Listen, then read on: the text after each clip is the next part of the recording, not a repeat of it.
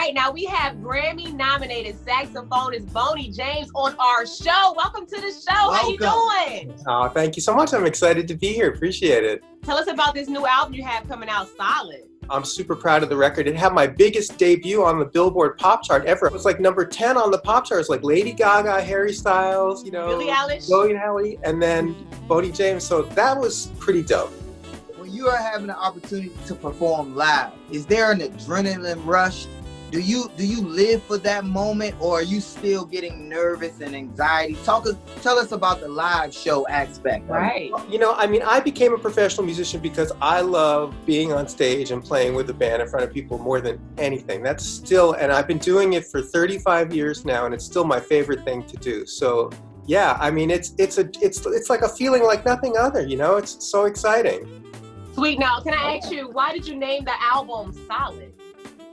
Well, you know, it was for me with titles, you know, it's mostly instrumental music, although of course the record does have Kenny Lattimore on there on one song. Oh, Kenny Lattimore, hey. Yeah, but it's mostly instrumental music, so thinking of the title, it's all about trying to close my eyes and just think, what is the feeling I'm getting from the record? And this record was just, the word solid popped into my head because the music was helping me, you know, deal with things even before the pandemic. You know, all the news was very stressful, all the things happening in the world politics and stuff. And the music, when I come out here to write, it would just make me feel better. And I thought my relationship with music is solid, because solid always has my back.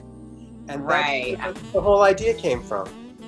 Is it strange? Okay, when I listen to your music, I know it's an instrumental, but I can hear words. Is that normal? When you write the songs or when you arrange the notes, are you thinking of words, or? Because I'm telling you, tell her to seek a therapist. No, I understand what you're saying, because a lot of people say that when I play, it sounds like I'm singing, and that's kind of what I'm going for, you know. I mean, I don't think of myself really as a jazzer. I always think I'm like kind of an R&B singer, but I can't sing, but I can play the saxophone. The saxophone is your voice. That's the how saxophone you know is my voice. So in my mind, I'm singing. I don't hear words per se, but to me, it is how I'm expressing myself, and it does feel like I'm singing. So I can relate to what you're saying.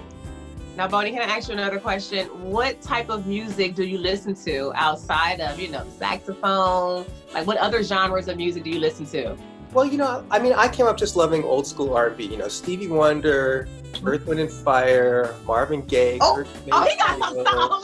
You know what, Boney? Hold on now. He got some soul. That's he that has type won of some music Soul Train Music Awards. Yeah. And the NAACP Awards. Okay, I'm going to just throw that out there. Okay. Well, and my first professional gig was playing with Morris Day, and then I played with the Isley Brothers, and that was how I broke into show business, was being a sideman for some of these other bands. Tina Marie and all these people. That's how Not Tina. Not Tina. Yeah, I was in their band. That's so awesome. Now, when you started your career, I know you have this love for music, the love for the instruments. Did you ever think that you would have this amount of success, that it would go this far? No. And now that you are, where do you see yourself in the future? Well, the future hopefully is going to be virus-free, first of all. Right, there you go. When I made my first record, I thought my mom was going to be the only one to buy it. And when it kind of blew up the way that it did, I was just so grateful. And I'm still grateful. You know, I don't take it for granted at all. And I just always try and make the best record that I can.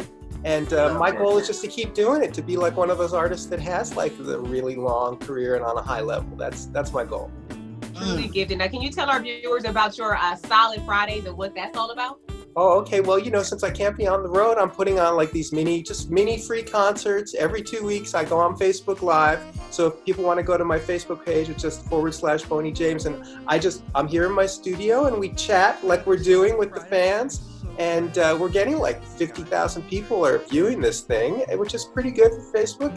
And I just play a few songs from the new record, and I'm digging into my closet to try and find backing tracks for my other songs. And it's just a nice way to try and take people's minds off of what's happening and still perform a little bit. And it's been a real gift for me, and I think the people out there are digging it too. I just want to say, I was listening to your music warming up for this interview, and if our viewers, when you're watching us, if you get his album, This Solid, it makes you want to just turn it on and blast it in the house. You can be cooking dinner, having a glass of wine. It's truly relaxing.